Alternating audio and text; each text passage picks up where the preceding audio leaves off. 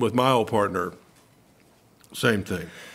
You know, we would fight about things, like disagree. We'd both get a little angry about it, you know. We finally got a third-party consultant in, you know, to kind of ease it.